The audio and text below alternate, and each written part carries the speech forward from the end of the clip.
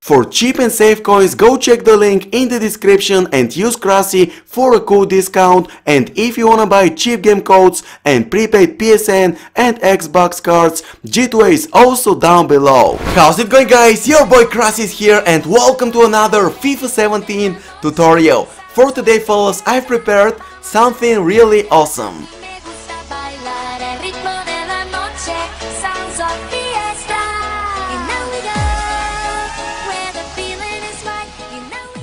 Yep, a brand new shooting technique. I've been missing so many driven shots from inside the penalty box lately.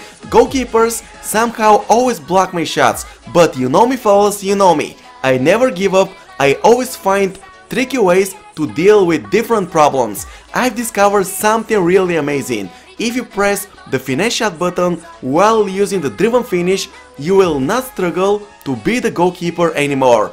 But before we get into more details, drop a like if you enjoy my tutorials. Let's smash over 1000 likes for more tips and tricks. The driven finish is one of the best new features in FIFA 17. Unfortunately, guys, the goalkeepers find it easy to block most of your attempts, but the good news is that if you use the finesse shot button while shooting, the shot taker will curve the ball and send it as close to the post as possible. Thus, the goalkeepers won't stand a chance of blocking your shot. Let's look at the following example. Lewandowski is on the ball, I fire a driven finesse shot from around 15 meters out, and as you can see, I put the ball into the bottom right corner. The ball goes past the keeper with ease, because by using the finesse shot button, fellas, the shot is much more accurate. The shot is directed as close to the post as possible. It's almost impossible for any goalkeeper to stop it. All you need to do is hold the left analog towards the left or the right post,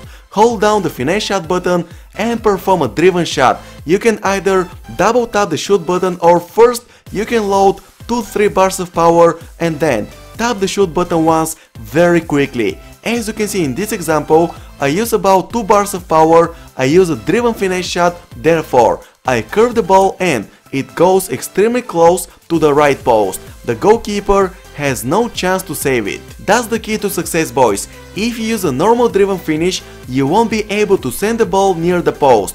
Thus, the goalkeeper will most likely stop your attempt. It brought me to the conclusion that it's much more effective if you use driven finesse shots every single time. Besides that, there is one more huge advantage of using the new shooting technique. You probably know from my previous driven finish tutorial that the normal driven finish works properly only if you direct the ball to the empty side of the goal. Well, the new special driven finish can be directed either to the near or to the far post. Let's take the next example. I'm pressured by a defender, so it's impossible for me to go for the far post. I keep running towards the near post and then I direct my shot to the near post. If you use a normal driven finish, the goalkeeper will surely catch the ball, but if you use the new special shooting technique, you will put the ball away with ease. So guys, this is gonna be the end of today's FIFA 17 tutorial. Hope you enjoyed the video. If so, drop a like,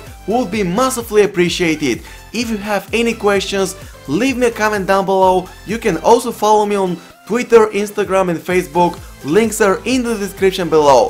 Thank you all for watching. My name is Krasi and as always, I will catch you later.